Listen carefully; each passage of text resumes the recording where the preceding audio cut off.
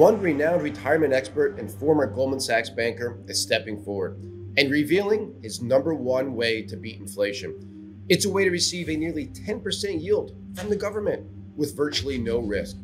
Folks who take the 3 simple steps he's sharing right now could receive nearly $1,500 from the US Treasury in as little as a few months. Best of all, it's guaranteed by law, and you could pay 0 taxes on this low-risk investment. Consider how rapidly inflation continues to soar. You don't want to waste any time missing out on the potential profits he believes are in store for this investment. To get a copy of his new free report with all the details, simply go to beatinflationreport.com. Again, that's beatinflationreport.com for a free copy of his new report. Welcome to Making Money. This is Matt McCall. Thanks for joining me. It's July 12th, 2022. Got a big show for you. We're going to talk about the consumer, and we're going to name names. We got a whole 6-pack of stocks I'm going to talk about, from some small cap names you may have never heard of to some big names I know you have heard of. Also, CPI coming out tomorrow, the Consumer Price Index, inflation number. We're going to dive into that and what could drive the number and my guesstimate, let's call it, of what's going to happen.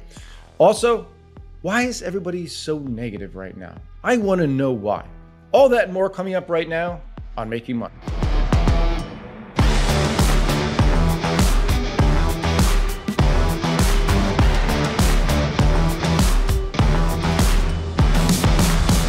Welcome again. I'm Matt McCall. Thanks for joining me. This is Making Money. It is July 12th, 2022. It is a beautiful Tuesday here in South Florida. I knew today's date because yesterday was my mother's birthday.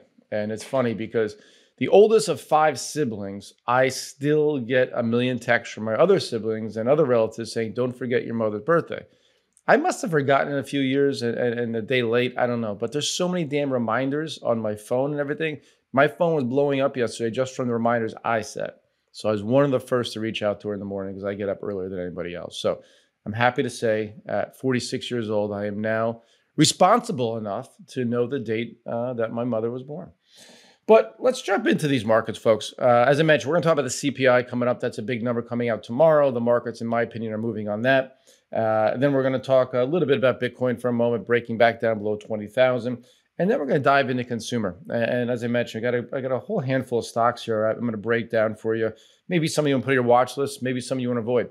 But kind of covering all different areas of the consumer going forward and how the consumer will be affected with what's going on right now in the market, the jobs market, inflation, interest rates, etc. But before we jump into any of that, I want to take a look at the markets here right now. So let me pull up the S&P 500 and give you an idea from last week really what has happened. Here is a chart of the SPYs. Right now, we're about 35 or so minutes into the trading session here on Tuesday morning, and we're down about 0.25%. We were up earlier. We opened lower, had a big little quick spike higher, then came right back down. Again, we are 30-some minutes in, so the first hour to me is always volatile. But what we can see here in the charts is something that's not good. And that is the fact that really since we topped out in March, we've had a series of lower highs. Every spike has been a little bit lower, and lower lows. Every pullback has gone to a new yearly low. So this trend is continuing. This red line, which has been an important resistance level the last few months, that's the 50-day simple moving average.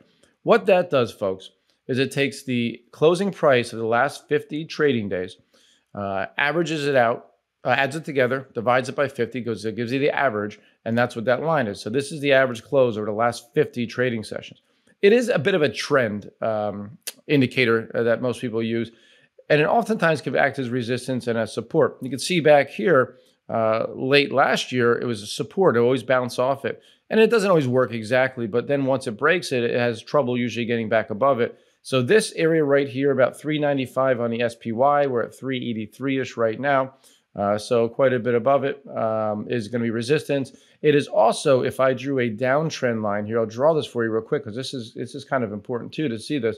If you connect this downtrend here, it's going to be very much in that similar area that we saw. So let's call it right there. So that's around 392. And you can see it actually covers up the red area there. So it's right at the same level. So that 392 level is extremely important on the SPY. We came very close to there last week in June. We came very close to there last week and it failed.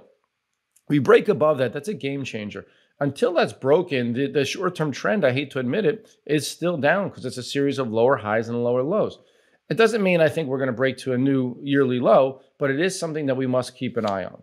Now, let me switch over real quick to the Qs. The QQQ, which is a NASDAQ 100, very similar pattern. I'm not going to get as detailed in it, but you can see lower highs, lower lows.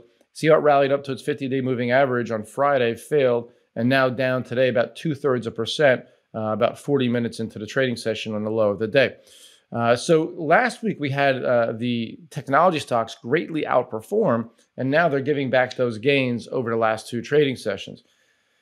You know, it's been wild. There's definitely a pattern here, though, as wild as it is. You have these pretty big rallies, especially in the tech stocks, and then followed by a pretty big sell-off. Then another rally followed by a sell-off. Until that pattern is broken, again, this short-term trend is down.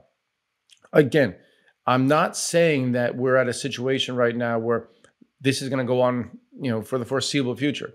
I believe we priced in a lot of the negative news. I think we priced in at least a shallow recession, a slight recession that may last 2 to 3 quarters, a very low negative GDP growth. Nothing. You know, I don't see anything more than that happening, but I believe we've priced that in already. We've obviously priced in higher interest rates because the Fed has really kind of dictated exactly what they're going to do. Sure, we were surprised last meeting because they went 75 versus the 50 they anticipated because of a higher inflation number.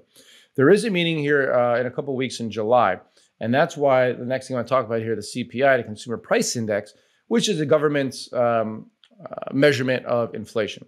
So the CPI comes out tomorrow morning, and for the month of June, obviously. The estimates are for a gain year over year of 8.8%. versus last month was a year-over-year gain of 8.6%. If it comes in, it will be the highest level in about 40 years. So you're looking at another very high reading on the inflation number if it comes in up there. I think it probably comes in around what it was last month. Maybe it's not as high. But let me do a bit of a breakdown here when it comes to the CPI number, because a lot of people often forget what makes up the CPI and what's actually driving that number. One of my colleagues over at Stansberry, Scott CROX, gave us a great email to our editors yesterday, breaking down really what makes up the CPI. Housing, which is both buying and renting, makes about 42.3%. So a large portion is housing prices. Transportation, 18.2%. Food and beverage, 14.3%. So those are the three main drivers of the overall CPI number. Then we have the core number, which takes out energy and food. So that's a bit different. But talking about the core, food prices are starting to come down a bit. You may not realize it quite yet when it comes to what you're paying at the grocery store. I mean, my grocery bill this past week was crazy. It was much higher than I thought it was going to be. And then they deliver the groceries, and I was like, I think you forgot 2 or 3 bags. That's what it feels like. I get it, folks. I'm there too. But food prices have been coming down, and that's because of something very simple. And I'm going to show you this in 1 second. I've talked about these commodities in the past. Here's the wheat ETF, WEAT. That's come down from $12.50 down to $8.50 just in the last couple of months. Obviously, wheat goes into a lot of food. Soybeans, same thing. Soybeans topped out at 29.5. Now we're down to 25.5. That's come down as well. Corn, you can see here, topped out at 30. We're now down to 24.5. So we've had a lot of the inputs that go into food pull back quite a bit. So that's eventually going to pull down. And as I just said, that's about 14.3%. We're going to move up the ladder this way. Transportation, 18.2%. It makes up a CPI. Used car prices have been a big driver of the CPI because what happened with the supply chain was brand new cars were not available because of chip shortages and other things, supply chain, obviously. And that led to a demand for used cars because they're available. They're already built. They're on the lots. So used car prices went up because supply and demand said there was not enough supply of new cars, so they moved to used. The supply there wasn't enough when the demand increased dramatically. So higher demand, supply not keeping up, prices go higher. But eventually you hit a price where it's going to come down. And you can see that the used car prices the last couple of months have been rolling over a little bit. So that could be, again, a good sign for the CPI in the next couple of months coming down. And then lastly, housing makes up 42.3%. And we know home prices have started to come down a little bit in most areas of the country. Some areas are still high, but most areas starting to come down a bit. Higher mortgage rates, which is driven by the Fed raising interest rates, has made buying a home more expensive, which again, takes some buyers out of the market and makes you not be able to afford as much as you could in the past. So you're paying a little less for the house. Less demand means you're going to have home prices roll over a bit. So all three of the biggest components of CPI are starting to see some weakness, starting to see some breaks in the levee. And I believe they're going to roll over. And a lot of it has to do with what the Fed's doing with interest rates. Because again, interest rates go to mortgage rates, which then lowers the home prices. And you're seeing it trickle down to a lot of different areas. Also with transportation, let's think of oil and gas, folks. Oil has pulled back. Gas prices have pulled back. Let me show you the charts here. This is OIL. This tracks crude oil. You can see topped out at 39.5, down to 31.28. UGA is an ETF that tracks gas prices. Topped out above 80. We're down to 63 and change, or around 63. So again, you're seeing these starting to roll over, but they've just started to roll over. So it may not yet be in the June number that we see come out tomorrow. So if it's right around 8.6 to 8.8, I'm not surprised. But you start seeing July and going forward, we really should see the peak of that. The one thing I think is driving the market lower today, and this is just, I didn't read this, this is just my fear here is, or not my fear, but my consensus estimate of why it's happening is, remember when the market got crushed in June? That was when the Fed came out and raised interest rates 75 basis points when they thought it was going to be at 50. Well, the same thing could be happening here because we have the CPI, then we have the Fed in a couple of weeks. Because if the CPI comes out hotter than expected, you're going to start seeing people saying, wow, we got to do 75 again by the Fed. And not everybody's pricing in 75. So we could see markets sell off on that. If we come in with a CPI below estimates and really below 8.6, I really think you see the market rally because you start thinking, well, maybe the Fed's actually working. Higher interest rates are actually working, and it could lead to that. So tomorrow's numbers are going to be very important. And as you know, we don't have a show tomorrow. Thursday, we have a great interview with Meb Faber. If you don't know him, from Cambria. He has a couple ETFs. He's got a really good podcast, wrote some books. Super, super smart guy. I've had him on a couple years ago. He'll be on Thursday's show, and we'll talk about that on Thursday's show. But don't forget, I always do a daily email. It's called my Daily Insights. That goes out every day after the close that the stock market is open. So obviously tomorrow, one of the sections in there will be on the CPI. So if you want the immediate breakdown of what I think, please do that. Also, you can follow me on Twitter. I'll do some live updates after it comes out tomorrow morning. It's Matthew McCall on Twitter as well. So that's where we stand with the CPI. Again, tomorrow is going to be a very important day for the markets. Probably volatile heading into that today. And then tomorrow we'll probably see a lot of swinging around as people try to anticipate what the Fed's going to do based off the CPI number. So I want to talk about the consumer because a lot of what I just talked about is the consumer price index, how much consumers are paying to live, housing, food, gasoline, automobiles, etc. And I got to tell you, there's something that's going on recently in this country that, in my 46 years, I've never noticed. Speaking to some older people, they say the same thing. And I know you can go back probably every decade and find something that people are pissed off about, whether it's the economy, whether it's politics, it could be anything. It could be your sports teams suck. That's a lot of my life, being a Philadelphia fan.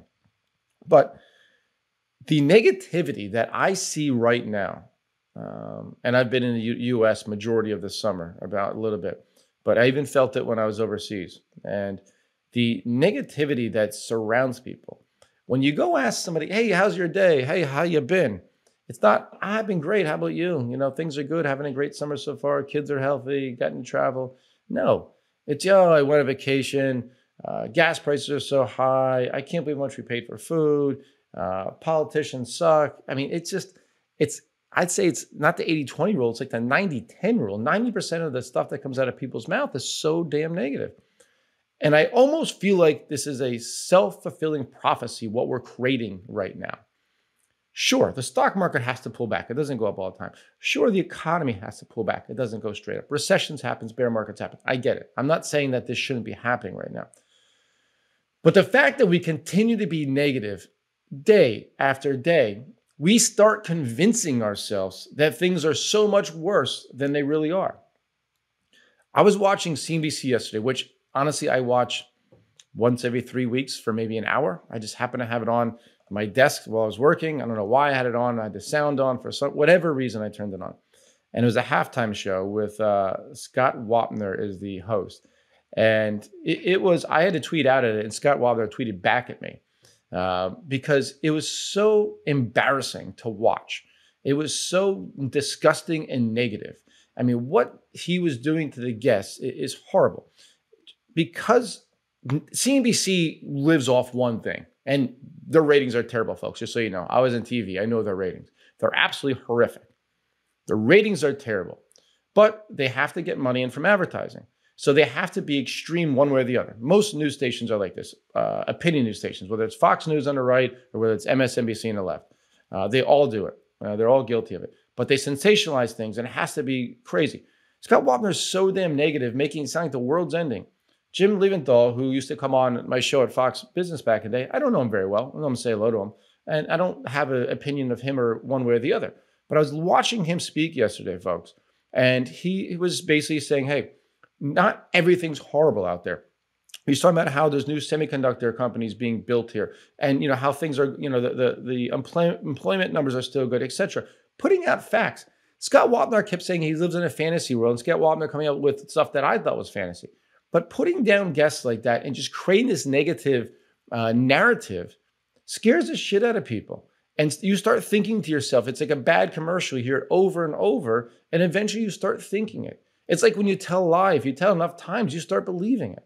When people start telling you bullshit over and over, you start believing the BS. And I feel like that, especially with social media and the fact that we're so tied to our phones and our computers and the world, the more we keep putting out and out, this is a bit of a self-inflicted negativity environment where we have here. Yes, things aren't always going to be great, but why don't we look ahead? The fact that, you know what? Inflation's high, but wages are up over 5% year over year. And eventually inflation will come down. And when inflation comes down, do you think your boss is going to say, I'm going to take back that raise? No, that's not how the world works. So eventually that your wages will outpace inflation. Yeah, it's tough right now. I'm not trying to pretend it's not tough. It is. My point, though, is we're not thinking big picture. We're looking at tomorrow instead of looking at next year or 3 years from now. If you think you have a week left to live, then F it. Yeah, who cares? Be negative, whatever. Actually, you probably should enjoy it, but let's be realistic. We have to look out.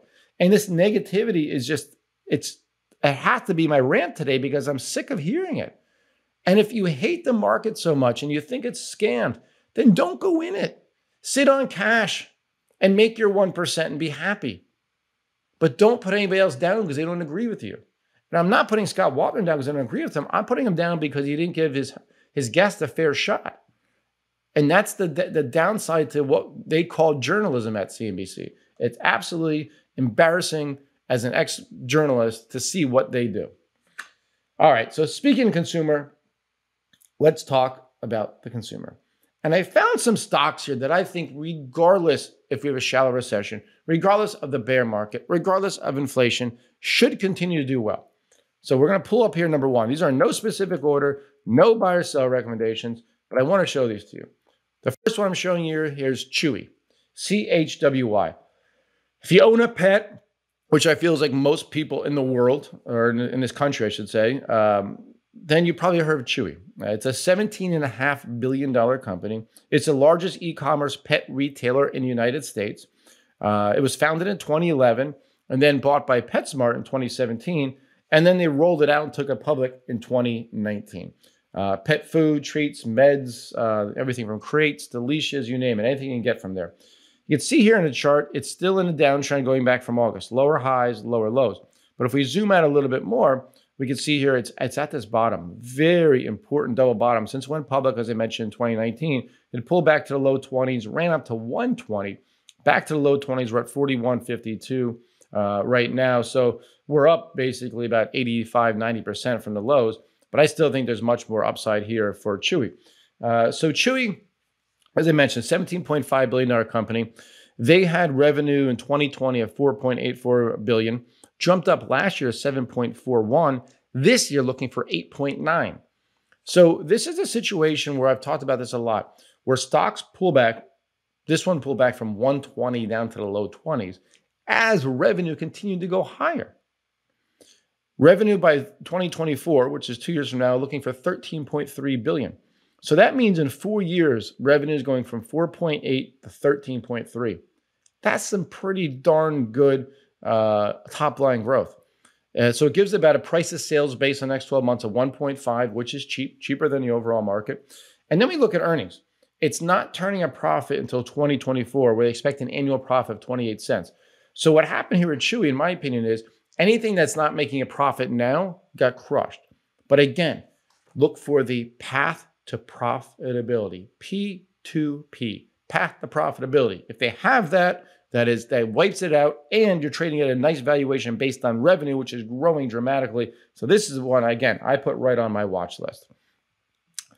Another stock that's, these are all over the place, folks, just so you know, that I talked about last week when Jonah Lupton was on is CROX. And I did a little bit of a deeper dive into it. And again, I think they could be the ugliest looking shoes out there. And no offense to many people out there who own them, the millions of people who own them.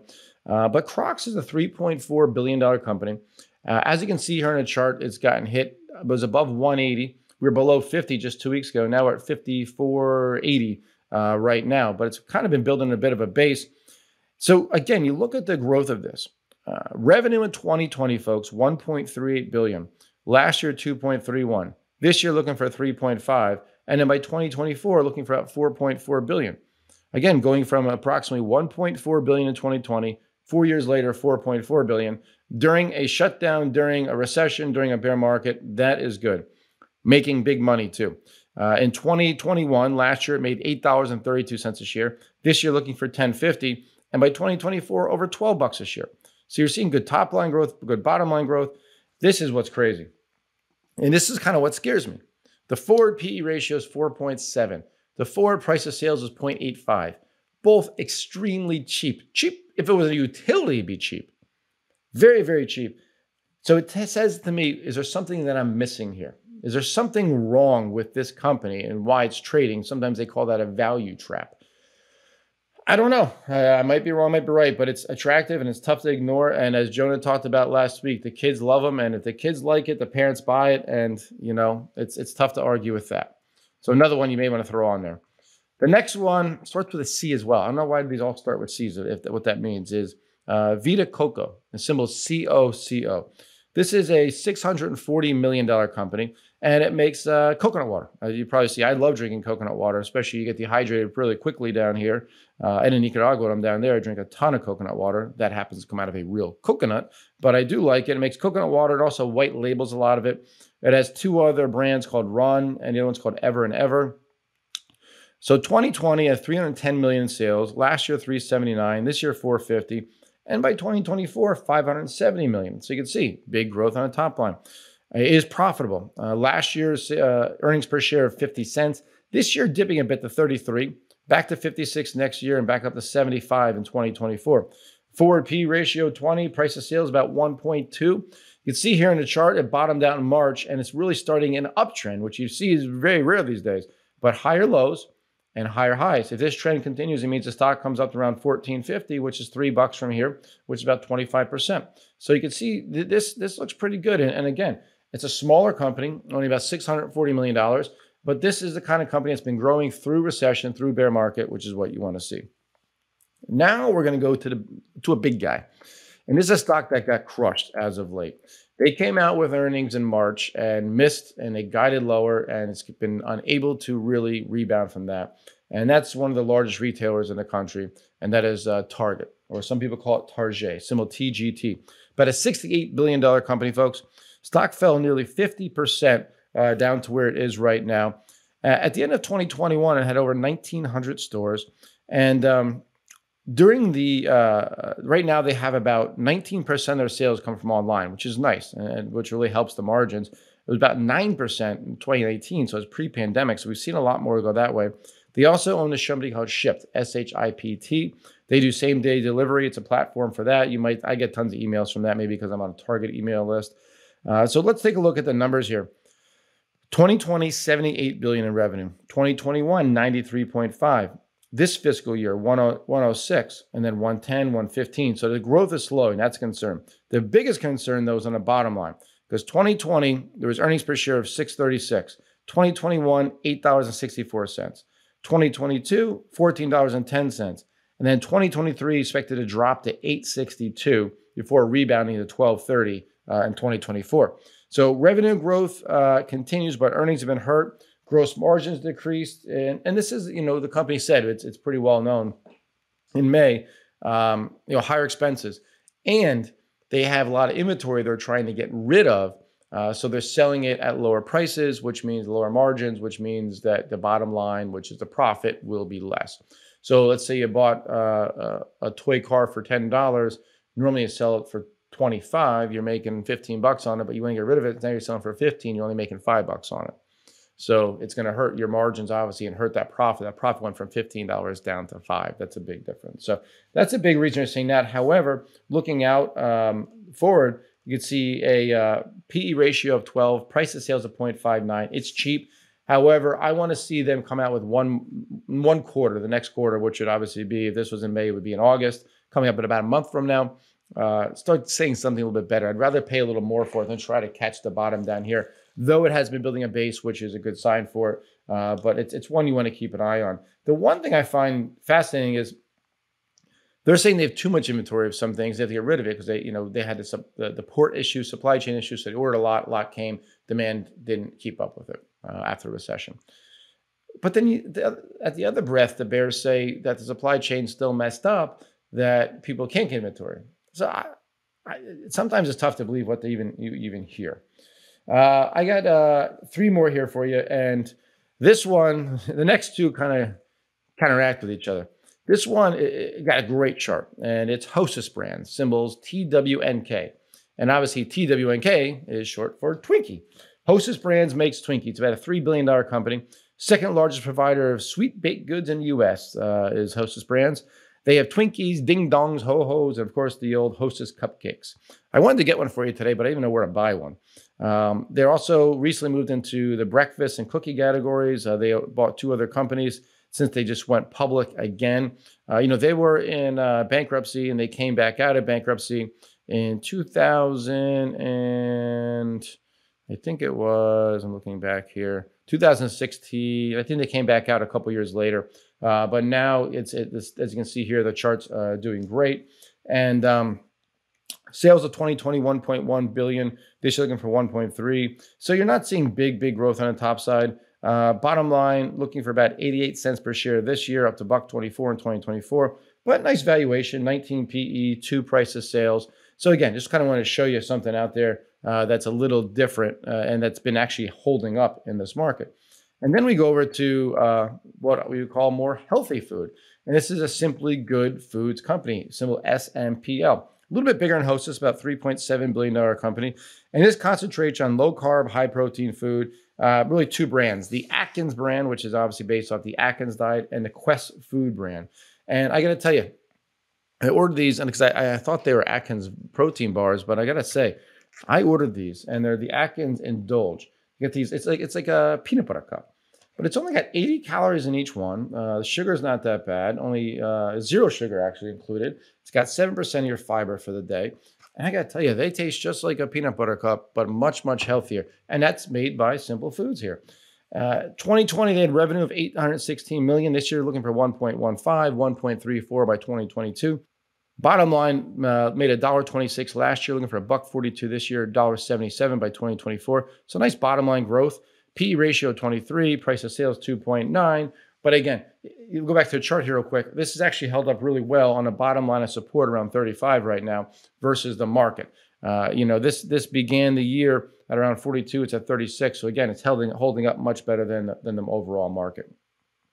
One more stock, and this is a bit of an indulgent stock as well. And I happen to like some of their brands, I'll admit. This is Diageo, symbol DEO. It's about a $107 billion company. And it's known for a couple things. It's Kettle One Vodka, Captain Morgan Rum, Crown Royal, Johnny Walker. In tequila, they make Casamigos and Don Julio. Guinness, obviously we all know Guinness, the beautiful Irish beer. They also make Bullet Bourbon, which I like, Lagavulin, which is my favorite Scotch, Bailey's Irish Cream. So quite a bit. They have wine. They own 30% of Moet Hennessy, which is champagne and cognac. They own 55% United Spirits, which is a alcohol distributor in India. So let's take a look at a chart here. Not the best looking chart, I will say that, but let's look at the long-term one and kind of show you an idea. That's over a couple years, and this is the real long-term. It tends to have dips. And boy, if you bought these long-term dips, and they last quite a bit of time, if you buy these, they end up being really great buying opportunities for you over the long term.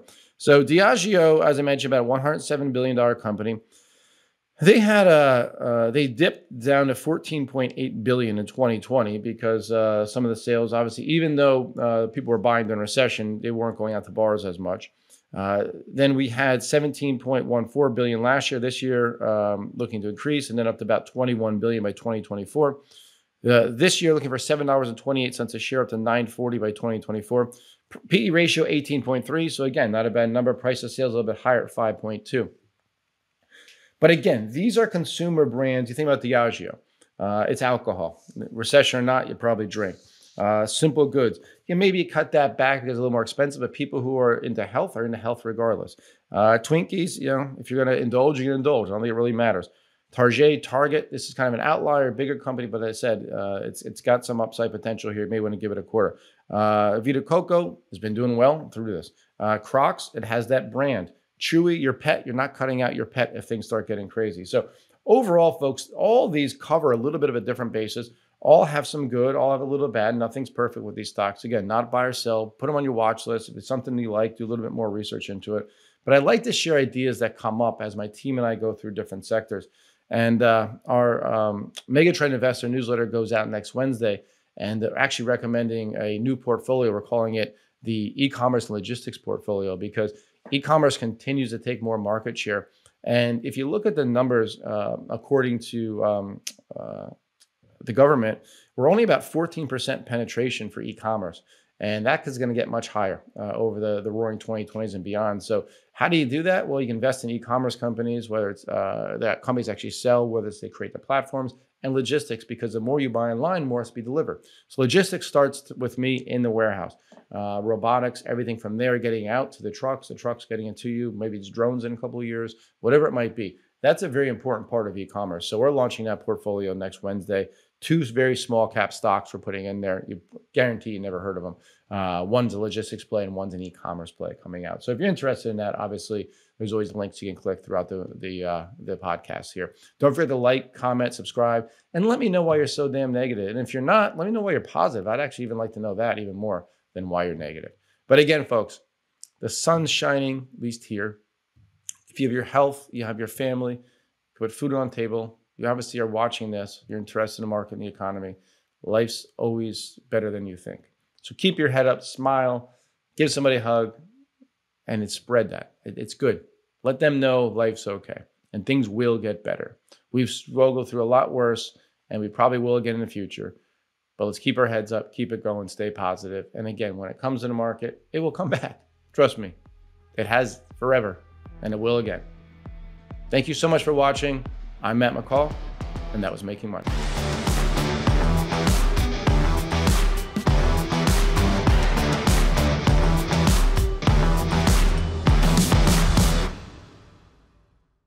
Opinions expressed on this program are solely those of the contributor and do not necessarily reflect the opinions of Stansberry Research, its parent company, or affiliates.